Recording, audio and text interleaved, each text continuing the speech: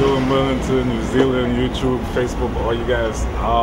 Today I get the privilege of interviewing a man I admire a lot, Lewis E. Scott.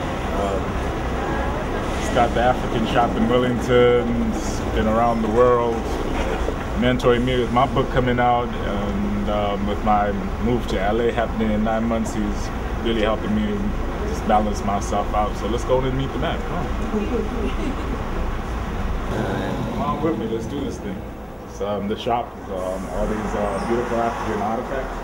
I know I'm in New Zealand, a lot of you do know that I'm African by birth. So yeah, we're celebrating our Africanism and our creativity and also our Kiwiness. So we'll bring it together. This is the man himself. Brother, how you doing? I'm good. Okay. I don't know where to begin. You've got a large amount of written material. You've traveled the world. So I guess the best place to start is, who's the man who brings the madness behind the pen? Well, as you know, I was born in Cordell, Georgia. It's a little small country town, about 170 miles from Atlanta. And at that time, in the 1940s, Cordell was still, America period, was still segregated. So my family left Georgia and went to New Jersey in search of the promised land. And so I came out of an environment where I was going to a Baptist church school, which wasn't really a proper school, and then arrived in New Jersey for the first time going to a proper school. So then that became the catalyst for me in terms of a writer, that you had this young southern boy of 12 years old coming into New Jersey in a very urban, sophisticated area, didn't relate to any of the kids, black or white. Imagine, trust me. So the escape for me was words. You know, that poetry became a thing. That was it. That was a bridge, if you like, for me. The pen, the bridge, the expression. Yeah, it's a bridge. Yeah. And New Zealand. How'd you end up in New Zealand? Well, see, this is really a long story. In 1967, I got drafted and sent to Vietnam. When I came back from Vietnam, I made a conscious decision that I was going to leave America at that time. And the person that had influenced me the most was James Baldwin, you know, probably one of the greatest writers that ever lived. And he had written a book called The Fire Next Time, Just Above My Head, No Name on the Street, If Bill Street Could Talk. And this guy was living in Paris. So, you know, as a young writer, I thought, hey, I'm going to Paris, because Richard Wright had lived there. Richard Wright did a book called Native Son. So you had this gathering of African-American writers who had gravitated to Europe, but not just writers, but musicians. And that came all the way up to, even if you look at Quincy Jones. Quincy lived in Europe for many years. Yeah, it was France and America. In France and Switzerland, and well, he lived all over, basically. Al Jarreau lived in Germany for a number of years. So there was this artistic community that was very much alive. So I thought, well, okay, I'll just go and plug into that. So that was my initial, leaving the States, spending about 3 years hanging out in Europe with all these various writers, and also was the first time of actually meeting African writers. Because when you look at the connection with France and colonizing West Africa and all that kind of stuff. So there was all these writers there, so there was an incredible base. And then I ran out of money. And a good friend of mine told me, the story. The last thing you want to do is be broke in Paris. So this guy told me the best place to go if you have no money is either you go to Morocco, which was very cheap to live, or you go to Greece. Now at the time that I went to Morocco, everybody was smoking. So then I left and went to Greece. And that was an incredible place. And I met a bunch of New Zealanders who were in a band. There was a group called Manfred Mann. And Shona Lane was the backup, the opening singer for this group. They had a thing called Red Mold, and there was a combination of poets and musicians. And I met these guys there, and that was the first time I had seen everybody had their skinny dipping, taking their clothes off, act like everybody loved everybody. So I thought, okay, hey, I'm going swimming too.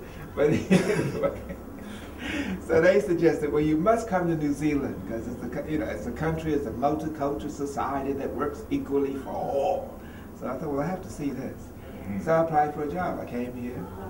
And at the time that I arrived in 1976, the very first time I came to New Zealand, the government here was banging on people's doors who did not look like New Zealanders. They was doing these dawn raids. And the sense of saying that the Pacific Island people who were supposedly here undercover and all that kind of stuff. But the political thing behind that was that the economy in New Zealand was beginning to go down.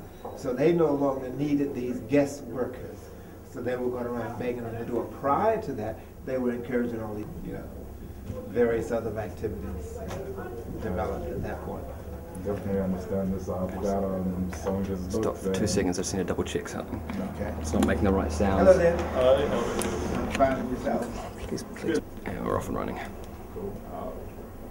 So, what would your message be to aspiring young writers and musicians? As you know, I'll be off to America in 9 months to check on the musical world and recognize you in New Zealand.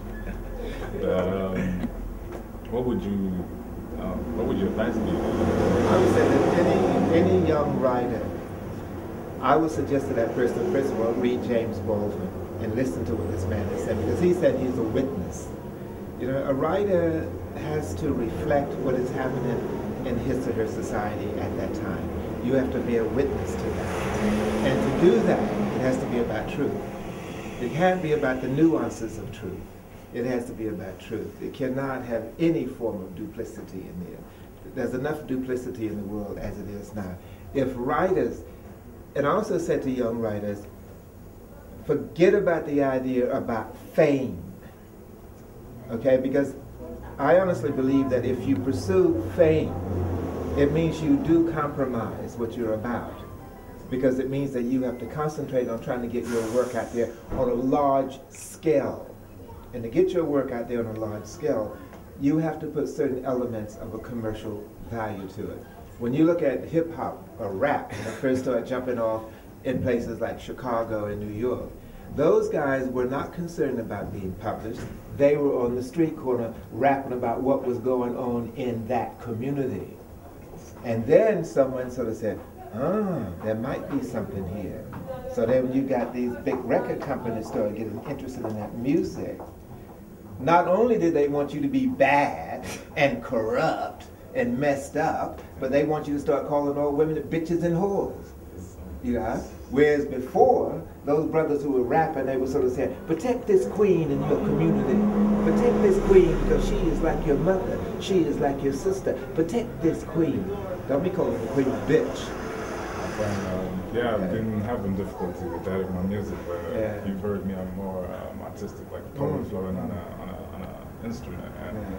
And that's actually something that's going to be very interesting about to the States, where because I wasn't a stereotypical American wannabe musician, I wasn't getting airplay and recognition. And so we just took it to the internet and the streets, and that's definitely something about the honesty, about the art, the craft. Yeah. The person who wants to write, the person who wants to paint, the person who wants to dance, the person who wants to sing, try to remember what took you there in the first place. That there was some sort of need in you, that you wanted to express that creativity and reflect what you saw where you lived in the society that you're part of. And remember that. Remember what took you there. And most of the time, if you can keep that in mind, it comes from an honesty. Because that's normally, if you look at a person's life, whether that person is a writer or a musician or whatever, it's normally around about the age of 12 that if the person is going to be a dancer, he see a tree moving, he thought, man, look at the way that tree moves. I wonder could the body do that? Ooh, even as a 12-year-old kid. So you're not saying you want to be a dancer, but something about the movement of that tree. Okay, you might hear a sound. Somebody's walking down the street and they may bump into a pole and may slip on their shoe. I like that. Miles Davis always said that your ears should always be open to whatever sound is happening. Because he said, when I was a kid, the way they closed the car door then and the way they closed it now, it makes a different sound. So when you start playing music, if you're going to pick up the sounds of your environment, you have to know the sounds of your environment. Definitely. So the writer has to reflect. The writer, and the writer does have a responsibility. If you say that you are a writer, you're taking a position that you're saying to somebody, I am going to examine, I'm going to look, I'm going to listen, I'm going to study, and I want to try to say something about what we are doing as human beings, good, bad, or indifferent, and try to bring that to a conscious level. Definitely something I've tried a lot. One thing I'm finding difficult when it comes to, I've got different fans that range from about 13 to about 40 music-wise, but it's the kids that I've been trying to reach and inspire the most, and it's hard to explain to them the relevance of opening the mind and a certain level of education to be explained. Yeah. I mean, some way or another, they will have to understand the idea that given the nature of the world the way it works now, that if you do not have a core basic education, you're going to have some serious problems in this world. I'm not saying everybody has to go out there and pursue PhDs, okay? But I'm also saying that some sort of arrogance rejection of education, because you're saying, I'm out here doing my thing on the block, and I'm not going to let education pollute me. No, sorry. There's nothing wrong with education. And when you have young kids who believe that the greatest thing they have is their reputation on the block, on the street, that they're bad, you can predict from day one where that person is going to wind up.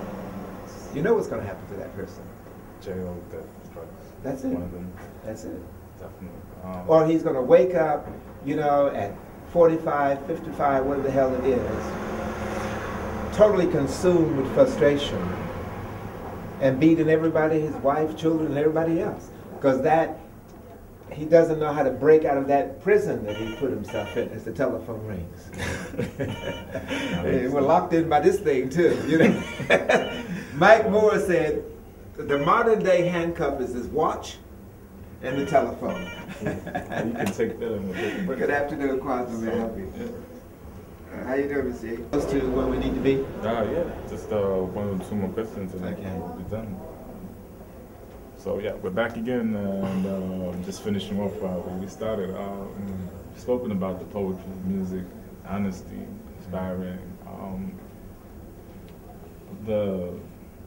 Of your poems, which one would be your favorite, or which one would you say has the most relevance to you?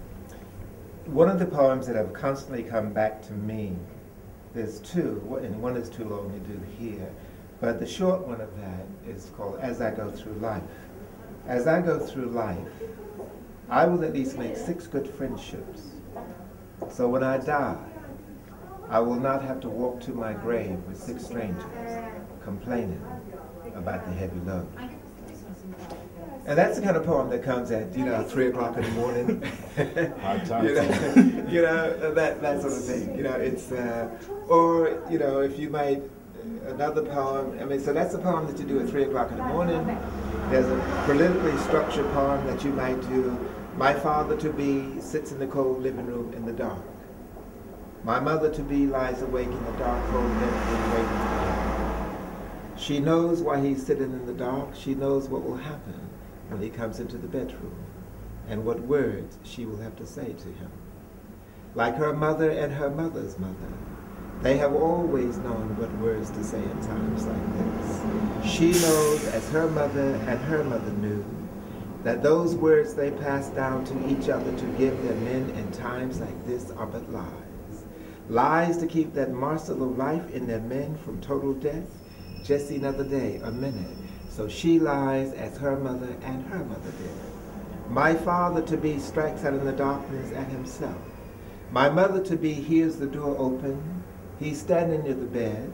The covers are slowly being pulled from over her body. She feels his hands. She reaches for his body. There's a moment of pain as a part of him pushes its way into her body. She holds on as he tries to go deeper than there is to go. It is time to say the words, yes, God. It is time to say the words her mother and her mother said in times like this. Yes, the lie. Speak the lie now, woman. Speak, speak, speak. Things will be better tomorrow. The seeds of my father to be and the seeds of his father and his father rush toward the eggs of my mother to be. The seeds move toward the eggs faster with all the bitterness, fear, hate, shame, madness, sorrow, humiliation, the decay of the soul, that morsel of life that wants to grow and live. The seeds are coming to make me, to make me. They have left the body of my father to be. The seeds are coming, coming, coming, crying out, I am, I am, I am, I am a man. A woman cries out as the child she is giving birth to tears his head from between the darkness of her legs. The cries of the woman soften as the child pulls itself deeper into life. The line is cut. The beginning of the end is over. It is a man-child, the word is spoken, after the blood is washed away. Now he must walk into life. The afterbirth is given up. All claim on him. Walking, walking, walking, like a madman, in search of a self to live with. Okay. We've taken up a lot of your time. There's just one last thing. The flag? Oh yeah, we need to talk about that. Okay, you want to hang on to that? And hello there. Action. Okay, so you want me to talk about the, well, maybe you should say to me, well, what's happening at the Ballroom Cafe? We have one coming up. What's happening at the Ballroom Cafe? The whole premise behind the Ballroom Cafe is to create a space, one, where I guess you could say well-established writers will come and share their knowledge with young writers who are just beginning their journey. It's a space where it is not where people are being criticized but encouraged. It's a place that we want it to feel like a big womb. When people come there, that they're coming there to experience the birth of what they want to create and exchange that with other writers who have already gone through that birth and can bring some knowledge to what's outside of that womb once you come into this world. And then how you go about trying to express that and translate that. So the Ballroom Cafe, it's there for people who are saying that they simply want to come and be a part of the creativity of humankind. Definitely privileged to be a part of it. I don't know if I'm bringing that energy of mine, but yeah, it's definitely a privilege to be there. I met the poets, they're amazing. Appreciate being mentored by you. It's a wonderful space. Yeah, I was reading and doing the research when I just saw Nikki Giovanni, one of the greatest poets of our time, saying thank you for the poetry. I was like, oh. Yeah, I mean, I've worked with Nikki Giovanni, Gwendolyn Brooks, Ishmael Reed, Darlene Hakabahabuti. I mean, there's a host of these writers. And they're people who are well established, but they're generous with their time. When I was a young writer coming out, you know, people like Gwendolyn Brooks, who was the first African American to win a Pulitzer Prize. This woman was just available to everybody. You know, if she gave a reading, she would stand there 2 hours talking to every student. That make sure those students felt like that they had her attention. And I think if you ever become a well-known writer, if you needed, you know, an example, look at Gwendolyn Brooks. This woman would miss an airplane to make sure every young child had a chance to talk to her. That's a gift. That's a poet. That's a writer. Yeah, I'm definitely learning that. I've met some people are definitely, without doubt, are going to be future legends, athletes, musicians. It's just definitely a mentoring attitude needs to start train itself more in society. I think society has really made people I need. Yeah. So absolute pleasure interviewing you, and thank you. Wish you luck in 9 months. And, I do. I would definitely wish you luck of it, and I'll give you some contacts before you to go. I definitely appreciate it. All right, we're cooking. Folk music things where people who call each other twin and the woman and they twin their guitars and hang a little knife off the light. You know, I don't know any black kids there. It's very country music, but they're all really, it's really, I mean, it's like the real creative. Trying to capture a little something for the New Zealand AIDS Foundation. And I was also in round 2.